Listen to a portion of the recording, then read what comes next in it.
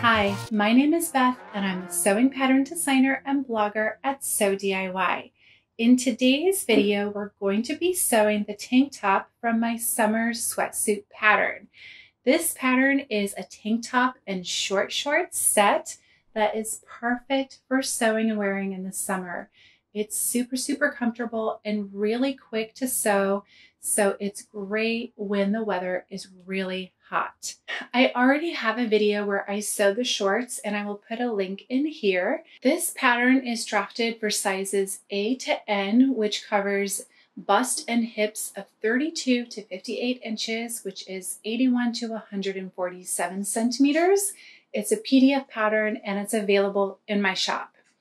So today we're going to be sewing the tank top, and it's really a pretty quick sew, so we're going to do it all in one go. Let's get started. To make the tank top that's part of the summer sweatsuit, you're going to need 4 pattern pieces. You'll need pattern piece number 1, which is for the back, and you will cut out 1 piece on the fold. And this pattern piece has a shortened lengthen line right here and 1 notch on the side seam. And then you'll need to cut out 1 from pattern piece number 2, which is for the front. And this is cut on the fold, and there's a shortened lengthen line here and a notch on the side seam. You'll also need piece number 3, which is a strip of fabric that will finish the neck opening. And then you'll need 2 from piece number 4, and those will finish the armholes. These are both cut on the fold, and remember to cut them with the most amount of stretch going this way because you'll want it to stretch along your neckline and armhole.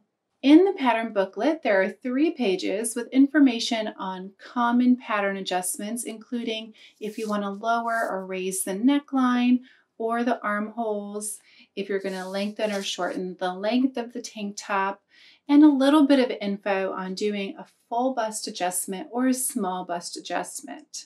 I also have a video about 2 ways to make a full bust adjustment, including making a bust adjustment without adding a dart. I'll put a link to that in here. You don't need any notions to sew this pattern, but you will need a ballpoint or jersey needle. You may also want a twin needle for your top stitching. I really like to use the twin needle on this tank top to finish the neck and armholes because I think it looks really nice.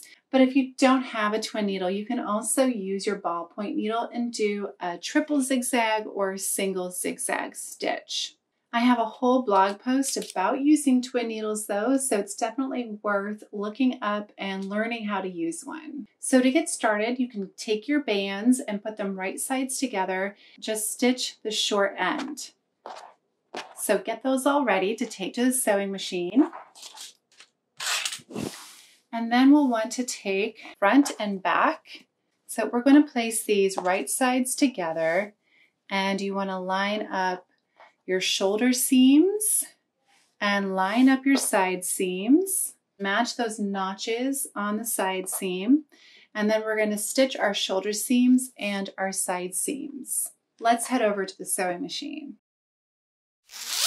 So here I have my front and back piece all pinned together, and you can sew these seams on a serger. That's what I often do, but if you don't have one, there are a few options on your regular sewing machine. I have a video talking about that and I'll link to it here. This time, just as an example, I'm going to use a zigzag stitch, and I'm going to use a zigzag with 1.5 wide and 2.2 long. So I'm also using a walking foot, and I have my ballpoint needle inserted, and then I'm going to put a piece of tracing paper underneath my fabric just where I'm starting to stitch it, and that will help move the fabric along. Once I get started and there's fabric all the way under this foot, I don't need the tracing paper anymore, but that will just help it move along. If you don't have a walking foot, you might want to use tracing paper underneath your entire seam, and that will really help stabilize your stitching. So let's go ahead. This is a 3/8 of an inch seam allowance.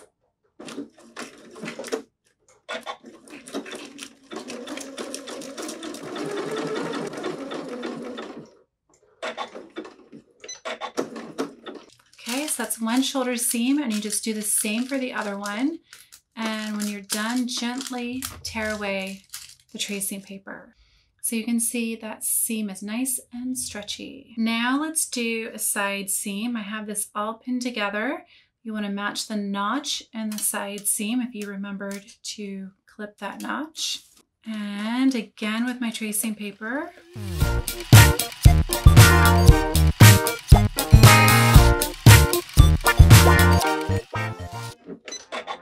Okay, then you'll just tear away that tracing paper again and repeat for the other side seam. Now, if you wish, you can overlock this edge using your conventional machine or using a serger.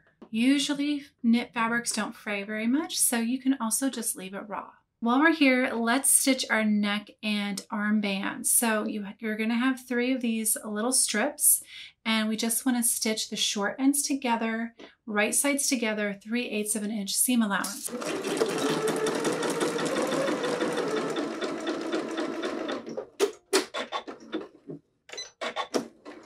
You'll get all 3 of these stitched with the short ends together so that you have a little circle of fabric, and then we'll take these over to the pressing station. So just do a quick little press of your seams to the back for the shoulders and for the sides.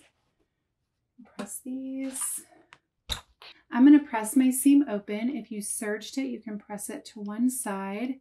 And then I'm just going to fold it wrong sides together and just try to get those raw edges really matched up so that after you attach this to your tank top, you're going to have a really even width of band all the way around. This fabric can be a little bit fiddly sometimes. But I think kind of keeping it in a loop like this helps keep it under control. Also, a little bit of steam will usually help get these bands going into the shape that you want. All right, now we're going to mark the quarter points. So I'm going to start, and my starting point is the seam, and then at the other end from the seam I will put a pin, and that is my halfway point. And then if I fold this in half again and I match my seam and my halfway point, the folded ends will be my quarter points, and I will put pins in those.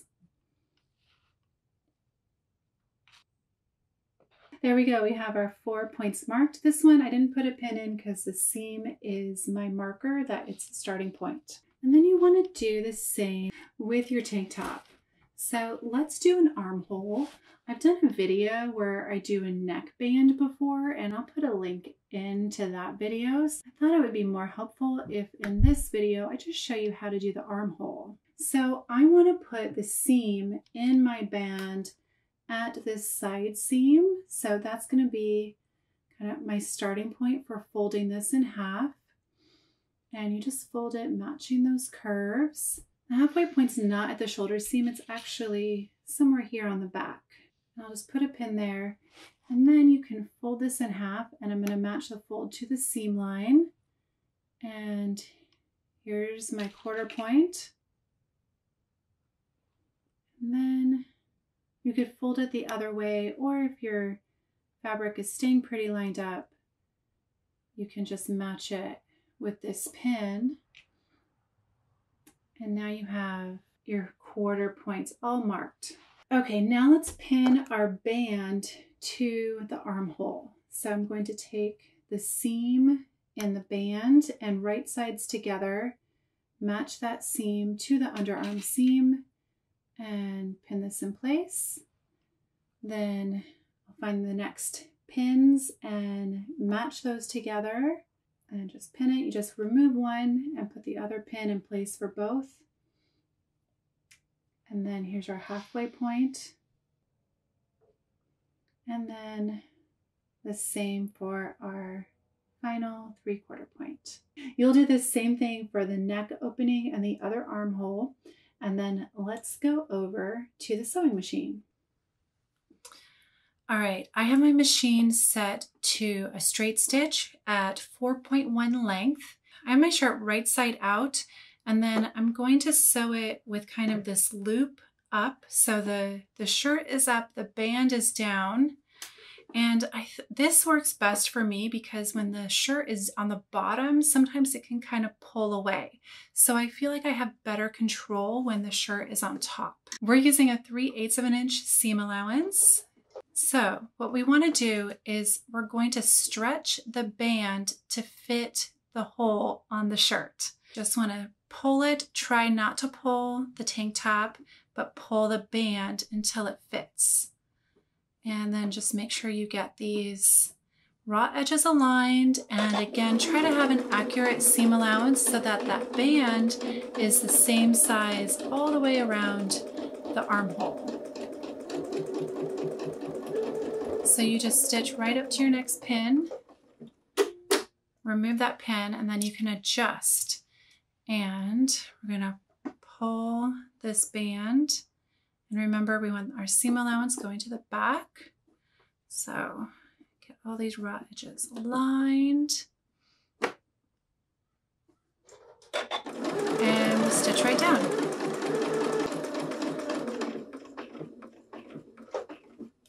And then we're just going to repeat the same thing until we get back to the beginning.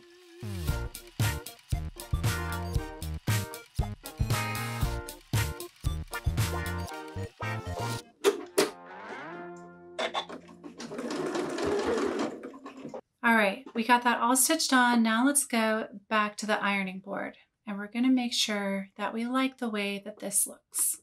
So I always like to baste this on first so that I can test the fit, make sure I don't get any wrinkles, because every fabric behaves a little differently, and sometimes you need a longer band or a shorter band.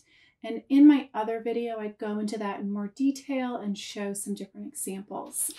So what I like to do after basting it is it's really handy to have a tailor's ham and then just give it a light press and see if everything is flat, if it's looking good, and then adjust the length of the band or any of your stitching if needed. So I think this looks like it'll be pretty good, pretty flat. Really, steam can help a lot in flattening things out. So once I'm happy with the band, I will usually just serge this edge, trimming away the excess. You could also use a stretch stitch or the zigzag stitch on your conventional machine. I'm going to go ahead and serge this and then repeat the same process for the other armhole and the neck hole. All right, I've got all my bands sewn onto my tank, and now I'm just gonna finish up with the top stitching. I have a whole video about how to use a twin needle and tips for using it, and I'll put a link in here. In my sew along for the shorts pattern, I use a zigzag stitch to top stitch. So if you're interested in seeing that method, I recommend checking out that sew along video. So I've actually gone ahead and I've top stitched most of this. I've done all the armbands, and I just have the neckline left to do. So I want all my threads pulled to the side with kind of medium length tails. And then I generally like to start at the back, and I have my tank top inside out so that it's easier to stitch with the right side up. Hopefully that makes sense. I'm kind of sewing a loop. So it might look backwards, but it makes it easier. So I'm just gonna come over here, and I'm using a wider twin needle, which I think looks really nice. It really gives you that faux cover stitch look. I want to get this thread out of my way. Okay. And I've kind of settled that on my machine. It really works well to have a 3.2 length on my stitch. And every machine, I think, really handles the twin needle differently. So on this one, it really works fine to have just regular thread in the bobbin, and it has a twin needle setting, which I think also really helps. On other machines, you may want to use woolly bobbin thread in your, woolly nylon thread in your bobbin, or adjust the tension on the machine. So I'm just trying to be really careful that I stitch evenly. I'm stitching through the fabric that makes up the tank top and then the seam allowance of the binding. So I'm not actually stitching on that neckband, just the seam allowance of the neckband and the seam allowance of the top. And that's just going to hold it flat and give it a really lovely finish. Okay, we're getting close to where we started, so I am going to pull all my threads to the back side and tie them in a knot. And this is one of the keys to a clean twin needle finish. You don't want to backstitch because the threads can get all tangled and messy.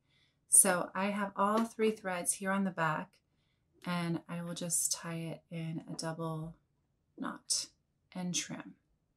You could also thread these tails underneath these other threads.